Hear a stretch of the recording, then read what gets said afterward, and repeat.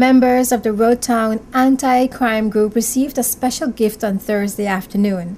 The Royal Virgin Islands Police Force and Rotary presented a closed-circuit television camera to the group to help in the group's bid to detect and prevent crime in the territory's capital. Walter Barrett has this report on Thursday's presentation ceremony. In keeping with their ongoing efforts to combat crime in the territory, particularly in the Roadtown area and its immediate environs, the Roadtown Anti-Crime Group was presented with a closed-circuit television camera. President of the Rotary Club of Tortola, Brian Liverpool, spoke of a time when the BVI was much safer and robberies and theft were not as rampant as they are today. Liverpool said, with the increase in crime, it is essential to use whatever technology can be utilized to combat the growing problem. January 1990, I moved to the BVI, took an appointment to the government, and I was alone by myself at the time, and I recall pondering a couple of weeks after the fight for utilities, telephone and cable, and one of my co-workers said, "Listen, don't worry, let's leave the house open and the guys will come and do the installation." And that really blew me away, because where I came from, that was certainly a no-no. So today it is with some amount of ambivalence that I stand here, very, very pleased that the Rotary Club of Tortola is handing over this piece of equipment. But on the other hand, the reason for us doing that, brings an element of sadness, in that we have gone to the point where we have to be doing this. We are no longer that nice, cozy, safe environment that we bragged about.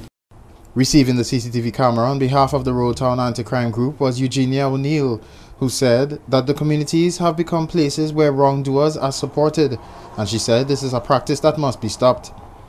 One of our challenges is that, and some of the other speakers have mentioned it, that we have become a community now where we are very quick to defend wrong and to defend wrongdoing, and we're very slow to support or stand up for the rights or for right doing.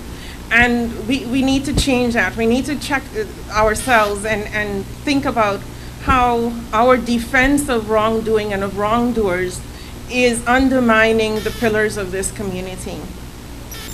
The DCP spoke about the little wrongs, which to my mind aren't all that little, but things that we do, the throwing of litter on the street, the going the wrong way down a one-way road, playing loud music so that we're disturbing our neighbors, etc.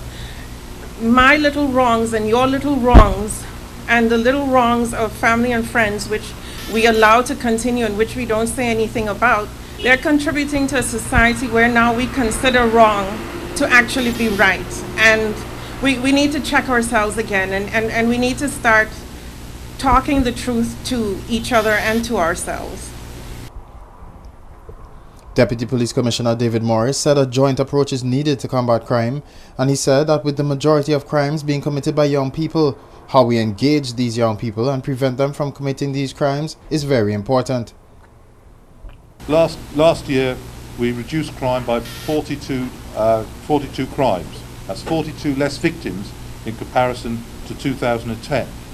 We had a detection rate of 36%, so we detected about a third of all crime.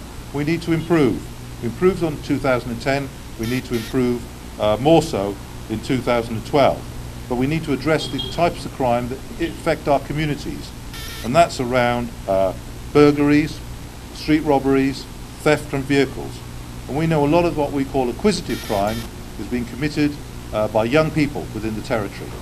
And again, it's about how you address those types of issues. Not just about detecting the crime and bringing offenders to justice, but it's about how we engage with young people and how we prevent them from committing those types of crime. And that's back into our partnership approach. It can't be done just by the police, it has to be with our communities, and it has to be with government. Head of the Crime Division, Superintendent Alwyn James, revealed that the camera cost just over $5,000, and he made an appeal for the other community groups to take an active step in fighting crime in the territory, as the Roadtown Anti-Crime Group continues to do each week. This is Walter Barrett for JTV News.